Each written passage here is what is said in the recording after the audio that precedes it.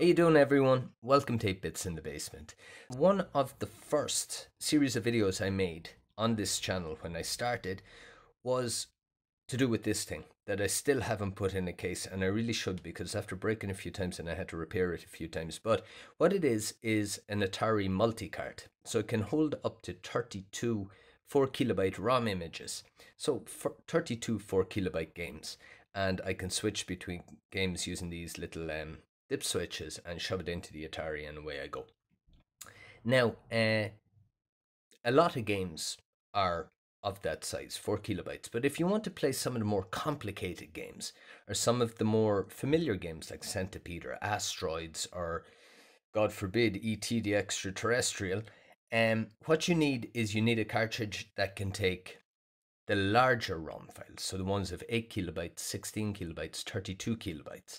And looking around on the internet, I found a do-it-yourself little cartridge, or a cartridge PCB at least, that you can use to do this. And back in 2004, Pixels Past were selling these little kits.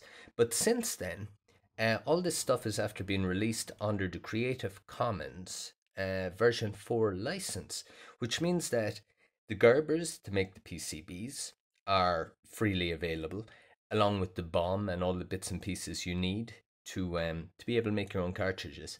And this particular one is capable of playing ROMs that are 8 kilobytes, 16 kilobytes, and 32 kilobytes big. So I'll put a link to the site, and they've got not only for the Atari, but they've also got cartridge PCBs for the ColecoVision and for the Atari 400 and 800, for the XE and the XL, I think. I don't know, I never had any of those systems. But they've got a few different bank switching and regular cartridges. PCBs, they're not actually cartridges, they're the PCBs, and you make them up yourself. So basically, they supply the Gerbers.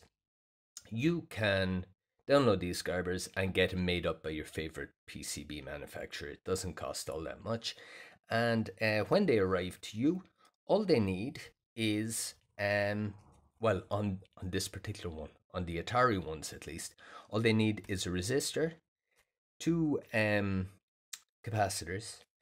This guy here is what they call a GAL chip. Well, this is a GAL chip. Actually, what it is a PLD, or a programmable logic device. And basically what it is, it's like a little logic chip that you can program, so you can make it whatever you want, a bunch of AND gates or NOR gates or whatever way. But the Pixels Past themselves, who created this whole design, they include files that you can upload.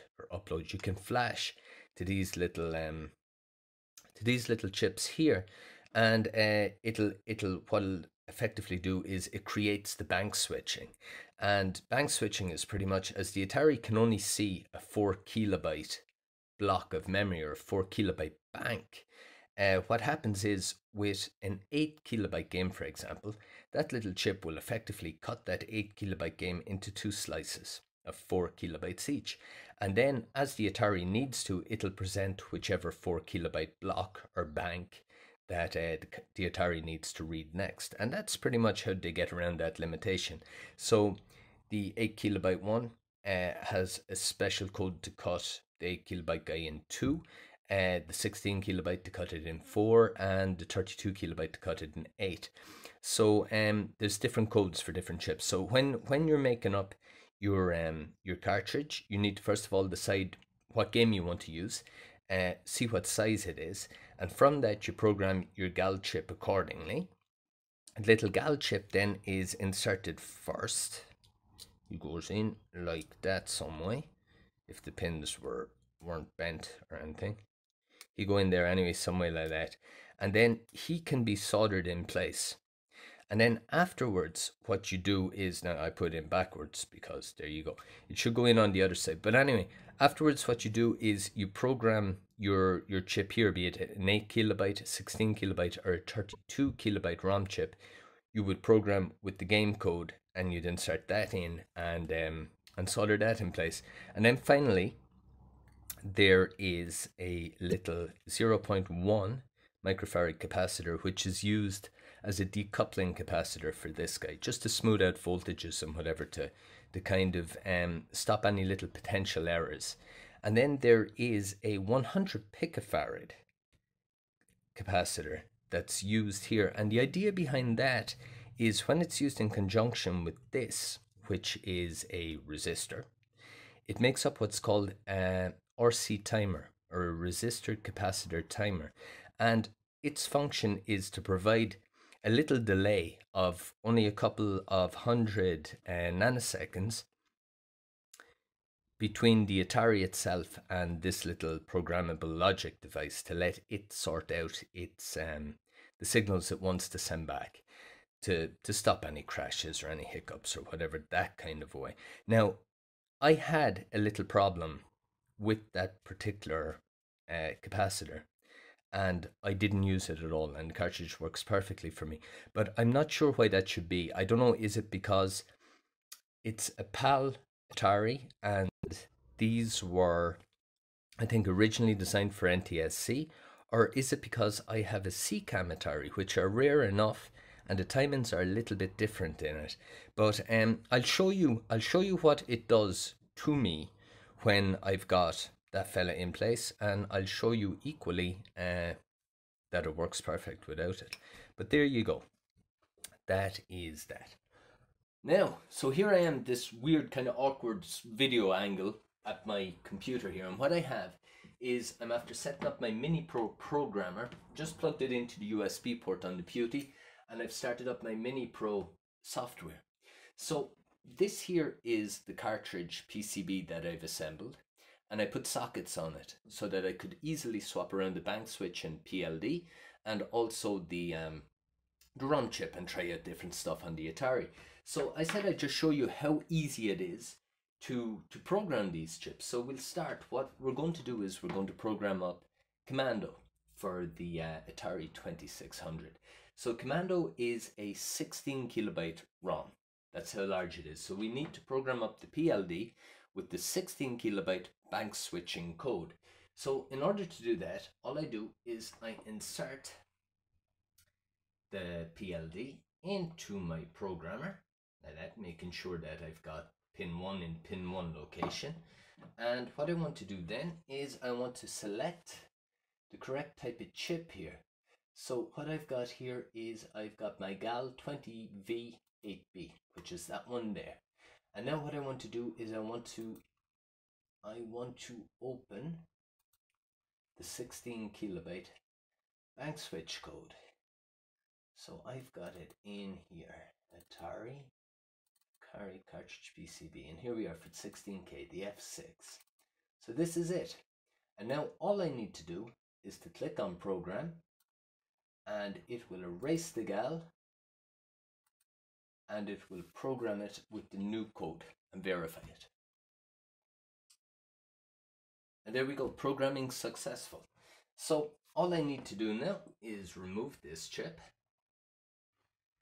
and I can insert it into my cartridge, just making sure that I put pin 1 at pin 1.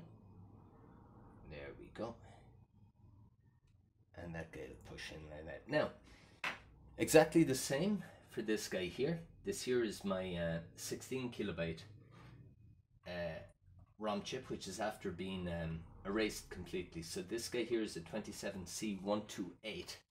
So what I'm going to do, because this programmer actually doesn't support the exact type of chip that is, so I need to select something close enough to it. So whoops, after falling over. So what I'm going to do is I'm going to select this AMD here, which is pretty much the same chip, but I need to uncheck the check ID so that it'll program it anyway. And now all I want to do is file and open my, go looking for it, my Atari ROM. So we will go Commando. Here we are. Okay. Here we are, Commando. So we will load that into the buffer. I will just check that the EEPROM I have is blank. So device blank check, blank, and the device is blank. And now what I'll do is I will program it. So I just click on program here and program. So it'll program, it'll verify, and everything should be good. There we go, programming successful. So I can remove this chip, pop it in, making sure again that pin 1 is in the correct location. And that's all there's to it. That little cartridge PCB should now work for me in my Atari 2600. So we'll go try it out and see what happens, eh? So I'm after setting up my Atari here. So this is the CCAM version of the Atari, as I explained before, and that's why I was having a few little problems with the 100 picofarad capacitor on this guy, and I'll show you those. But we've got our everything programmed up, and it's time to test it out and see if it works or not. So the Atari turned off, we slip in the cartridge with the ROM chip facing towards the TV, and we power on. And there we go. So it's after working, it's programmed up, everything looks to be fine. We can play our game, and this is what happens. Now this is the problem I was having for a long time with this. No matter what I programmed onto the cartridge, I was having resets and I was having all kinds of problems. And as it turns out, for me at least, and I don't know, it may just be on the CCAM version of the Atari, it was the 100 picofarad capacitor there, part of the RC timer. And if I just break it off, you'll see that just with one leg broken, so that there's no contact there made anymore. If that, yeah, there we go. It should work perfectly now. So I turn it on and we can start playing. So there you go. There will be no more resets now after that. But there you go. That's that. That cartridge works perfectly. You can put, using the bank switch code, you can put whatever size of game you want on it, anywhere from 8 to 32 kilobytes, and play away on your Atari. So there you go. There's a little episode for you on how to do that. So I hope you enjoyed this. If you did, think of clicking the subscribe button. You can always leave a comment down below. And I will talk to you the next time in the next episode, which will be coming quite soon. And have fun in the meantime. Bye bye.